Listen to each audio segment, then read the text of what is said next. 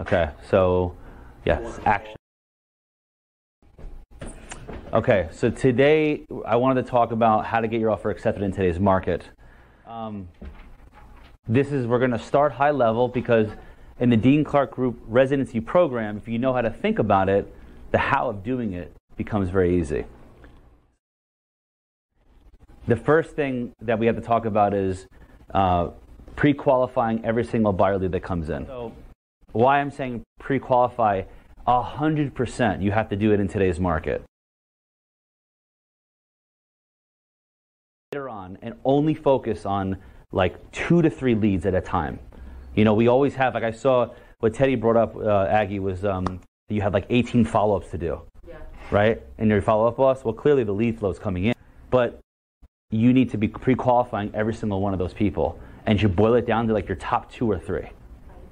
Okay, so like that's asking hard questions, like go deeper on financial questions, go deeper on their time frame. With that being said, in terms of like your order, so let's say I'm taking Aggie's like list as an example. You have 18 people right there, right? Okay, you boil it down now. You're pre-qualified the best 2 to 3 that are absolutely like, if I just find them a house, they're ready to go like within a moment's notice, right? It would be like considered a perfect lead, or there's no such thing as a perfect lead, but the lead that will most likely the highest chance of you getting a contract written up and accepted for that week. Number one to me is the time frame. Timing is like, to me, everything. Are they in a rental, right? Do we know their situation? When do they want to move?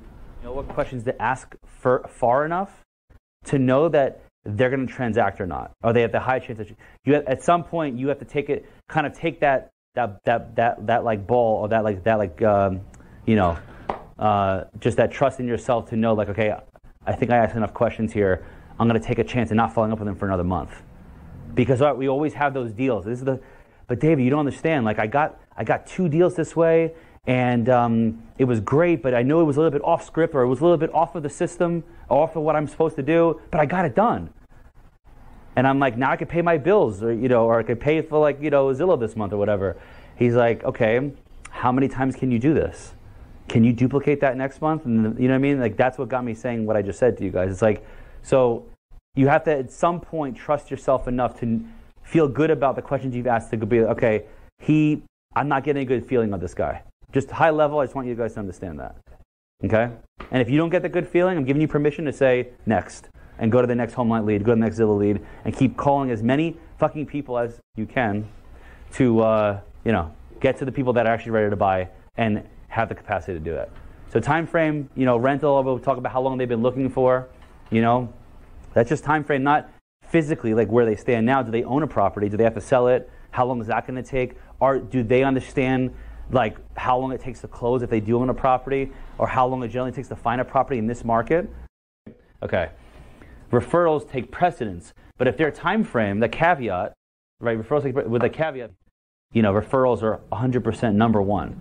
And that goes for rentals and sales. Like no matter what, you should always be calling them. If you get a referral going forward, either from me, from another agent source, or from wherever, a referral is the highest quality lead you should be getting. So, with that being said, it's that you have to pre-qualify, do the same steps with every internet lead, but make sure that you're communicating with your referrals once a week. So, nothing going on. Even if they said to you, "I'll check back with me within 3 weeks." You call them once a week with a freaking update on what's going on in the market. Yep, I know you told me 3 weeks. It's all good. I just wanted to share with you what I'm seeing in the marketplace because things could be changing pretty fast. There was a property here. If you do that, you're providing value. That's what they want to hear from you on. And going through the leads fast, right? So again, how to get the offer accepted. This is all really almost like trickling down like the level of the hierarchy of how we're going to actually present the offer.